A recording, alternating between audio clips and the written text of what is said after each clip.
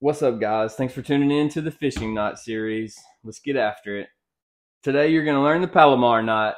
Alright, it's going to be a little hard to show you guys on this hook, so I'm going to ask my special effects guy to zoom in on this hook if you can. Well, alright, there we go. We can probably work with this. Here we go. Alright guys, how to for the Palomar knot. Take your line, fold it over.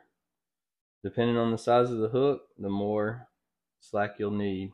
For this hook, I'm going to need a fair amount, so I'm going to open it on up. Alright, you want to feed that through the eye of your hook, and you want to tie a loose overhand knot. So you want to leave this part loose.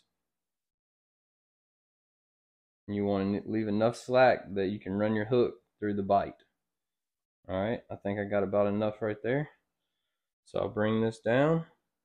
I'll run the hook through the bite and work the bite back up the shaft of the hook. You see you got a lot of slack here. You can work your knot and you can pull that slack out. On the fishing line, it won't be as much trouble because you won't have a hook this big.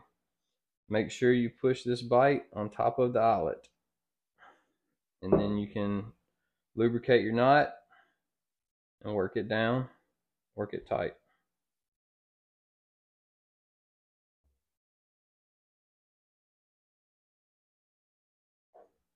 There you go. When you get done, trim your tag in. Alright guys, let me know how your next fishing trip goes with the Palomar knot. And if you have any suggestions on the next knot I should do, put it down in the comments.